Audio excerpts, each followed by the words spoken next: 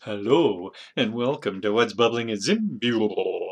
I'm inventor Dan Zen, and in this bubbling we're going to take a look at some more things that are new with ZIM 7.3, and that is patterns, and to some degree the tiles. Tiles were used to make the patterns, so we made some improvements to the tile system as well in ZIM. In the last bubbling, we also took a look at the progress bar, and we cheated a little bit. We saw some patterns being used in the progress bar, which is great, and patterns can be used there and in buttons, and that's what we're about to show you now. So let's have a look. Ooh, nice. There they are. And so these are just straight patterns, and then you can use the patterns, for instance, in a button or here in a progress bar, and there's an animated pattern in the button. Exciting, huh? So these ones also can animate if you so desire. The first one was pixels, this one's noise. Here's dots, and there's stripes. Stripes has a gradient on it. And this one's slants, hatch, plaid, and bling. Woohoo! Okay. Let's see, these are Pizzazz patterns. So with Pizzazz 3, the first Pizzazz was used for making backgrounds like kidney shaped or boomerangs. Oh, wait a minute, there's the same shape. Kidney is a fat boomerang. Oh, it's rounded, it's more rounded. Yes, completely different. Right, so the first Pizzazz was used to make those background shapes. The second Pizzazz was used to make icons that could be used in buttons and so forth. And then Pizzazz 3 is for patterns, and in particular animated patterns, which we've been wanting to do for quite some time. And now we finally got to it, because it's great to be able to sort of easily animate a pattern in a button to sort of show, hey, warning, warning, warning, we're loading, or whoa, wait, stop, that kind of thing. Very cool. Okay, so shall we dig into some code in behind here? Oh yes. All right, here we are, Pizzazz patterns, and we're using the ZIM 7.3.0 and also including ZIM Pizzazz _03, which is available. Let's see, got lots of things available here. How about this one? And ZIM, if you go under the code and scroll down, past the template, past the help section, past the tools, past the accessibility, here to the library. There's the socket, physics 3, and then Pizzazz for backings, icons, and patterns. So this last one is where you can find it. And the documentation for that is right in the code that you'll get to. All right, so you can just like link to there, and the docs are all inside there. There's this nice patterns example too, which is available. That's actually where that clicks through to patterns.html and ZIM. And that's what we're going through now. The code, as you can see, is sort of a little bit big, so I just want to take an overview, and then we'll zoom in on it a bit to allow you to see it a little bit easier. What we're doing, it's kind of neat. One of the things, this code is made by a tile, ZIM tile in the background. Tile just lays things out in rows and columns, so you can imagine that's pretty good for a pattern. And while we were working on that, we realized that we needed a series. So if we just take a look at those patterns again, well, I don't need that anymore. I'll need that. ZIM tile can tile things like the same thing over and over again. So here's a bunch of circles, blah, blah, blah, blah. Makes a tile of a bunch of circles, great. But if you want those to be different each time, like either a different shape or a different color, then you use the ZIM v value. So ZIM v value allows you to pick from an array, uses zik in the background, this thing called zik, which picks. And that's really made ZIM dynamic. I don't think that everybody realizes how extremely exciting that is.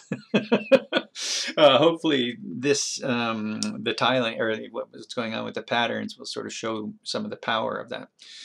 But we were picking randomly from an array, or you could pick from a range, or you could pick from a function, like a function would return a result. And if you wanted to pick in order, for instance, the plaid is in order. We're doing this color, then this color, then this color, and these stripes are in order.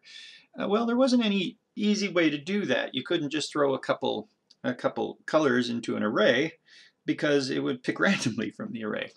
So we kind of recognized that that was a bit of a weakness. It was solved by, you could make your own function and just in the function say, okay, take these things and each time increase a count and pull from the array in order. And that was like 5 lines of code, not very hard to do, so we lived with it. But it would be better to have a system for people who didn't want to have to do that each time. And so we developed one called Make Series. So what Make Series does is it receives an array. You pass in an array. This is it happening right here. Here's an array of things. As a matter of fact, this whole large production here, all of this, is a tile. And we wanted to tile this one, and then this one, and then that one. And that, we didn't want to randomly tile them here. We wanted them tiled in a specific order. And there was no prior way of doing that aside from doing some custom code. So what we've done is we said, okay, well then make an array of the things you want in order and pass it into this function called, right here, make series. So here are the things that we want to display in order. They happen to be tiles themselves. Those are what we want to display in order, and we run make series. What that does is it returns a function that will automatically run all of these things one after another. So every time you run that function, it will get the next one.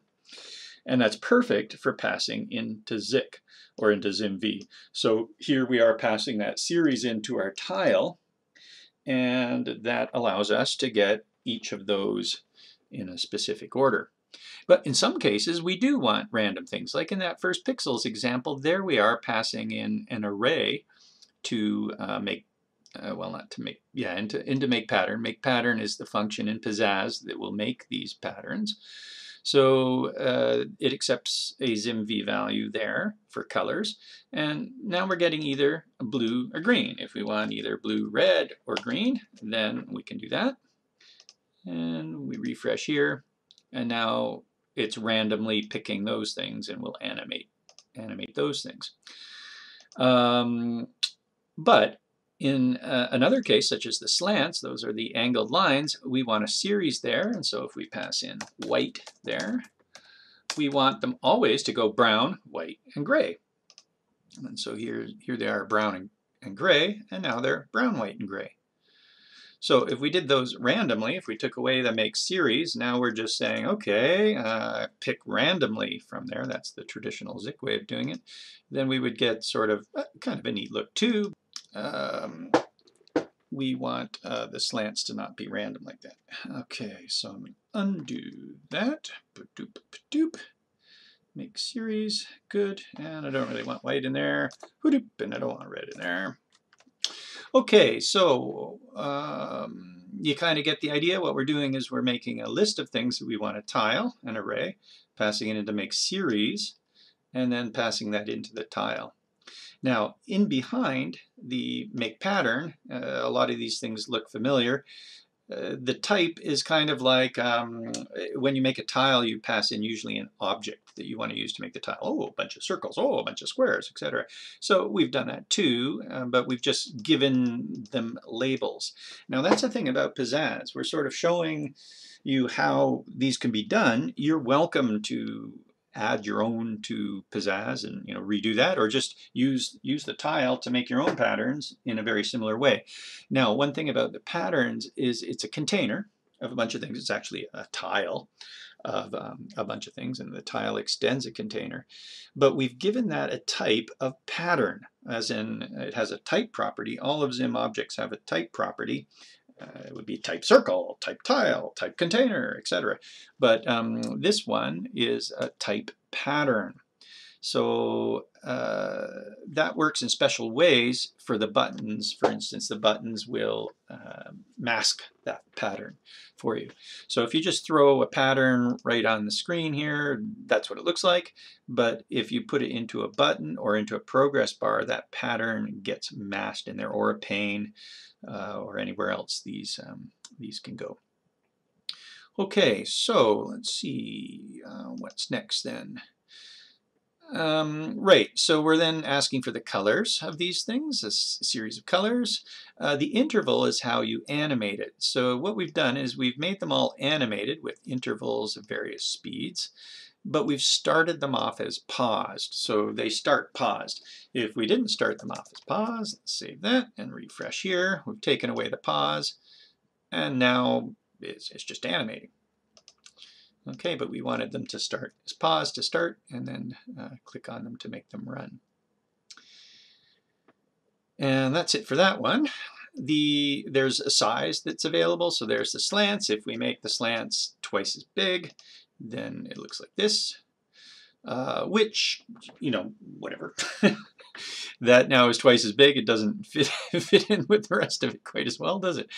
Because there's spacing and stuff in the tiles and this and that. But anyway, if you don't want it to be that big, what's happened is we've made the pattern itself, like these lines, that size. Then obviously we would need to reduce the rows and columns to get it to be roughly the same size. Now, it may be that one day we allow you to specify the size of the pattern that you want, like the dimensions of the pattern. That might be easier. But anyway, a little bit of work, it's not that bad. Don't worry. All right, that was rows and columns. Then there's interval, start, pause. Anything else different in here? Green, gray, blue. Oh yeah, take a look at the plaid. Here is green, gray, green, blue. And check it out. This is what green, gray, blue look like.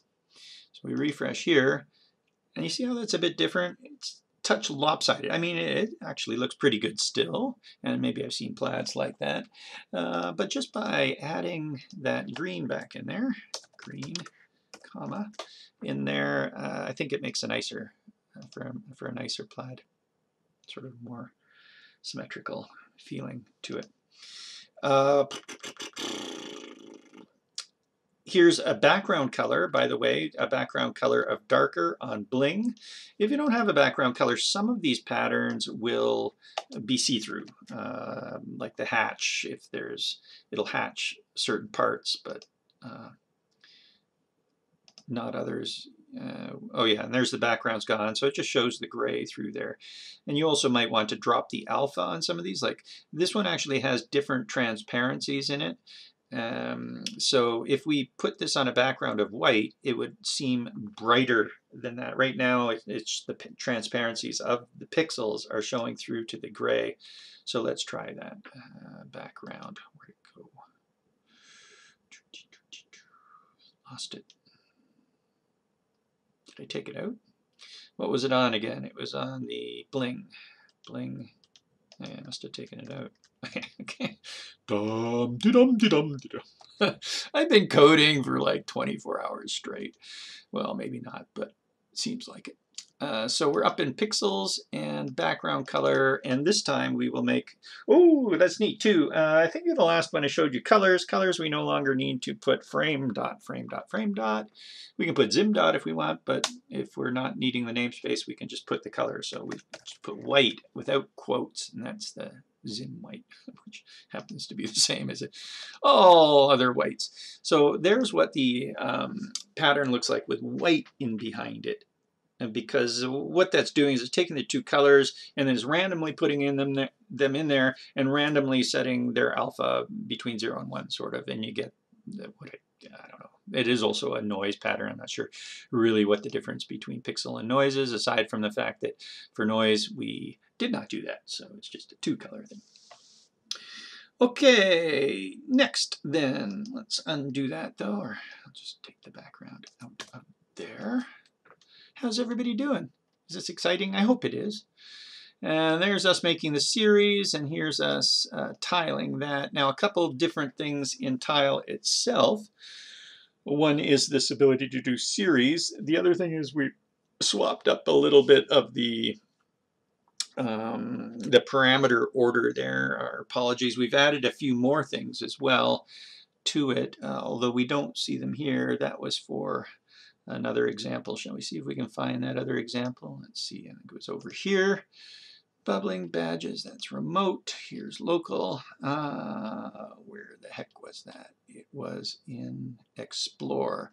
My apologies. It'll be worth it, I promise. Explore, and it was called default font. That's it. So default font has been sort of slipping in here, and I think what I might do, that'll start with a D. Geez, have I explored this much? Holy moly. I was planning on doing an exploration of default font here, so let's hope this works. Open a browser. Yeah, it does. So this is a tile, right? That's a grid. Sorry, a pad. And this is tabs. But the layout of all of these components is in a tile. And that's really cool. So let's open the source of that, or we can just double click it here. Default font, maybe I did already. So here are the objects that we want to tile. Now, before I put in some information, it was really cool. It was, I want to tile a new label, a new button, a new tab. Just that was it. New pad, new stepper.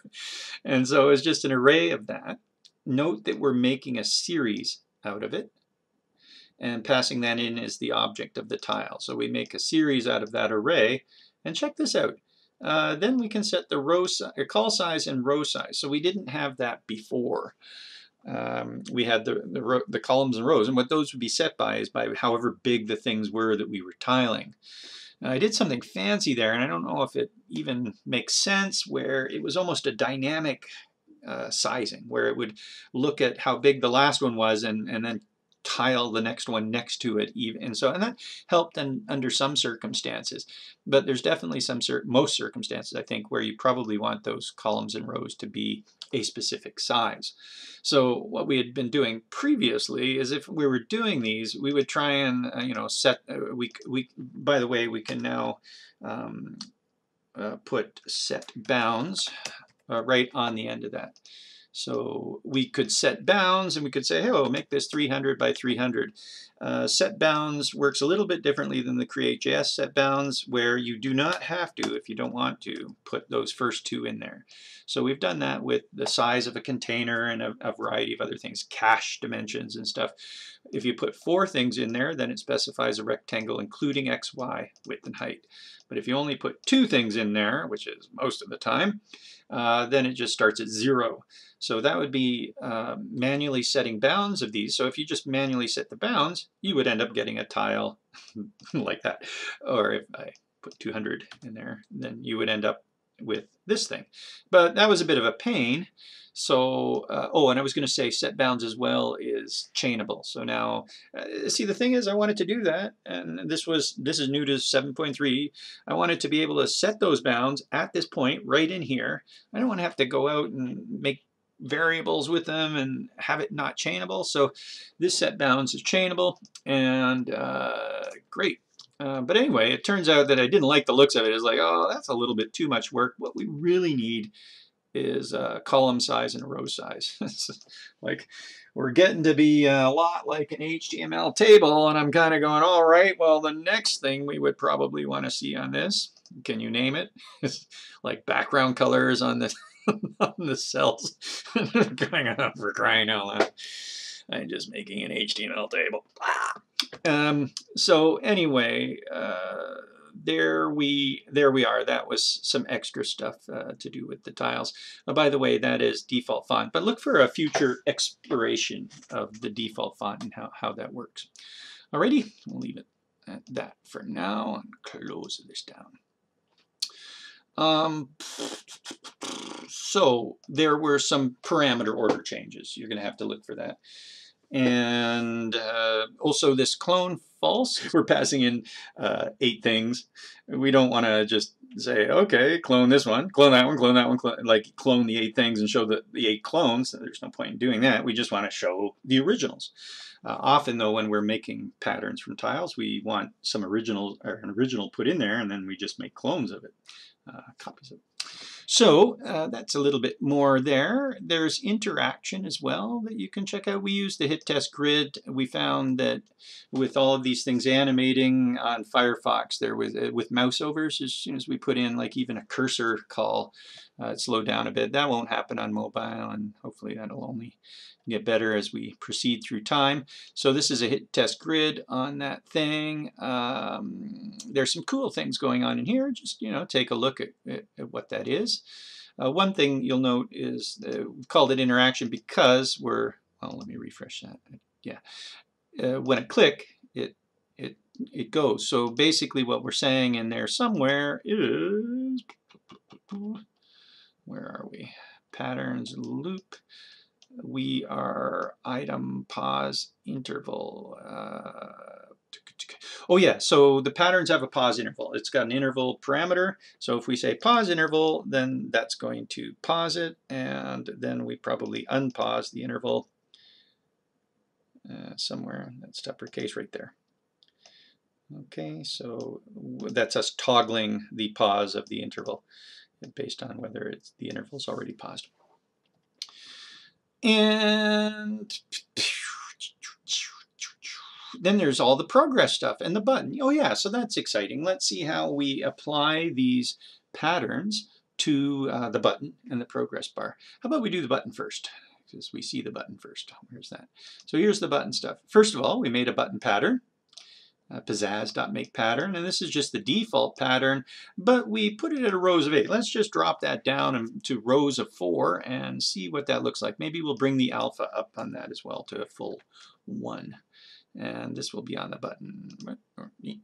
Refresh. So there it is. Can you see that?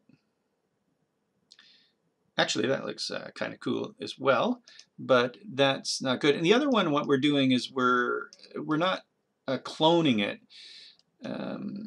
because clone would remake the pattern randomly. So what we did is we took its cache canvas, that button was cached, or sorry, the pattern was cached, and we passed that into a bitmap and then just center registered. So that means we've got exactly the same pattern even though it was made randomly. So that was kind of a neat trick.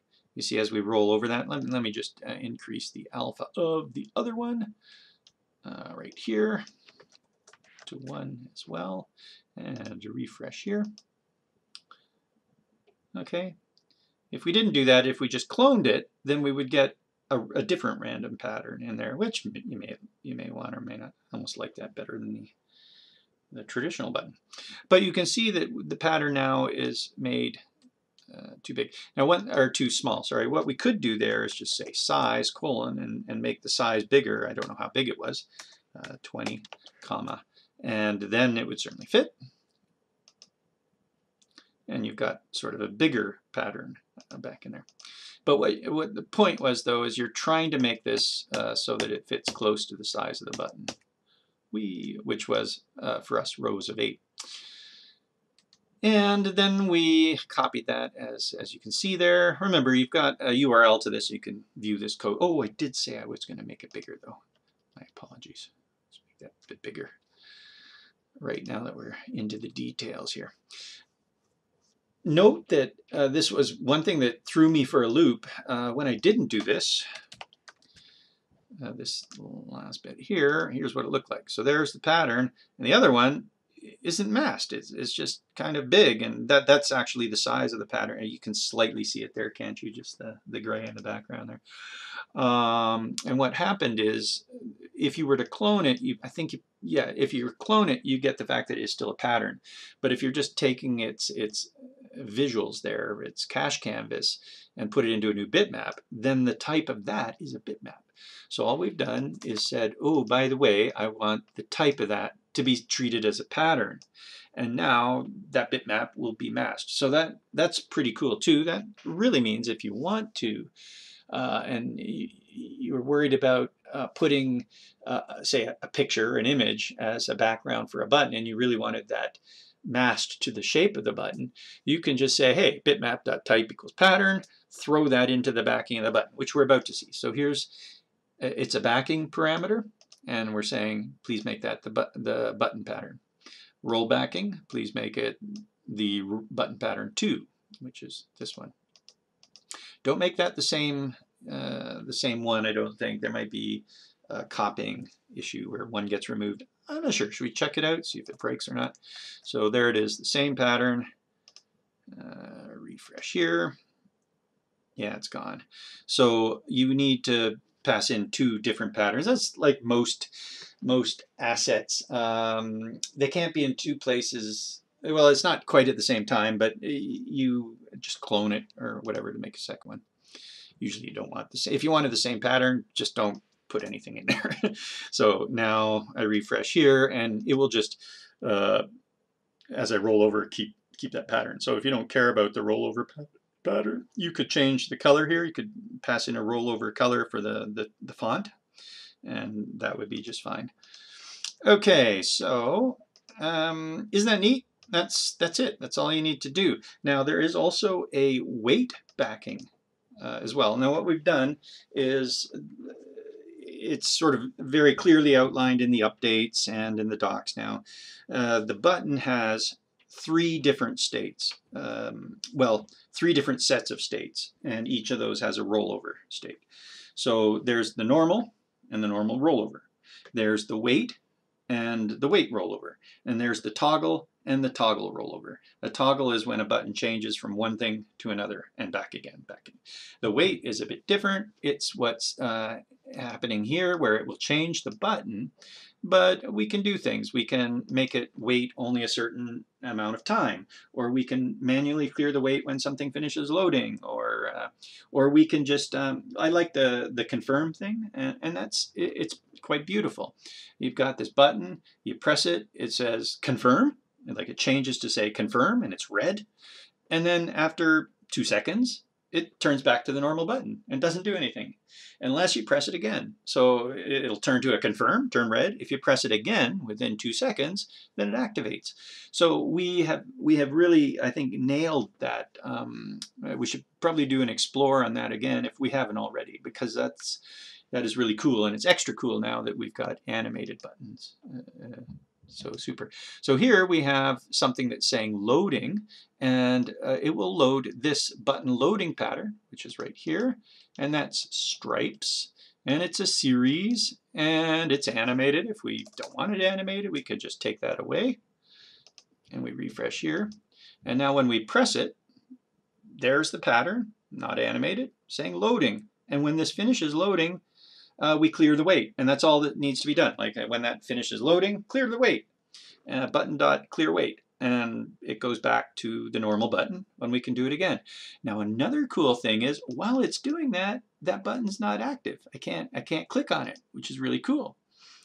It's waiting. I click, and note that it didn't do anything, which is neat. And now it's back, and I can do something. So that happens by going right here somewhere. Button.on, mouse down. So if button's waiting, return. We've sort of hard-coded the progress bar. We saw a bit of that the last time, where once it's reached 100, then we say button.clearWait. We hide the bar. We also have to clear the button if we click off the stage. So when we do this, it clears it. If we click on one of these, it clears it, etc. So that's, have a look here. That's a nice arrangement that you might want to use at times. I mean, this stuff is relatively complex, agreed, but in the scheme of things, once you do it once or twice, it's actually very, very easy to put together, and I don't think it can really be any simpler. I know that we've had more complex things already and thought that it was simple, and I keep on distilling it down, and it's coming along pretty well. Like in the past, we didn't have backings for the wait state. So we had to manually load. There's a load backing or something in the button. We had to manually load buttons or backings at times, and I actually did the whole bubbling with those and went, okay, I keep on saying, okay, fine. And so I went into button, and button has completely been overhauled. We had sort of built these things up one at a time, over the years, and each time we sort of cheated a little bit and just swapped these things, and now there's so many backings, and it also works with icons as well. You've got icons for each of those states, so there's like well, 3 different types, each with 2, so that's each with 2 sets, so that's 6. And then icons as well, so 12 different things that we're having to manage in the background at different times. And then also ones with patterns. Nice, huh? Oh, that's it. So I think that that's been pretty lengthy. We've seen patterns. Hopefully you've enjoyed it, and we'll be able to make use of these patterns. Certainly looking forward to doing that. And that has been what's bubbling at ZIM with ZIM 7.3.0. If you're still here, that means you must be right into it. Make sure you let some others know. Work with somebody. It's nice to work with somebody and teach somebody. Whatever. Go back to school. Teach it at school. That sounds good. And we also have the Slack channel, zimjs.com/Slack. Come on by and say hi. I'd love to hear from you. There's people there answering questions and asking questions and so forth. It's a lot of fun. Ciao.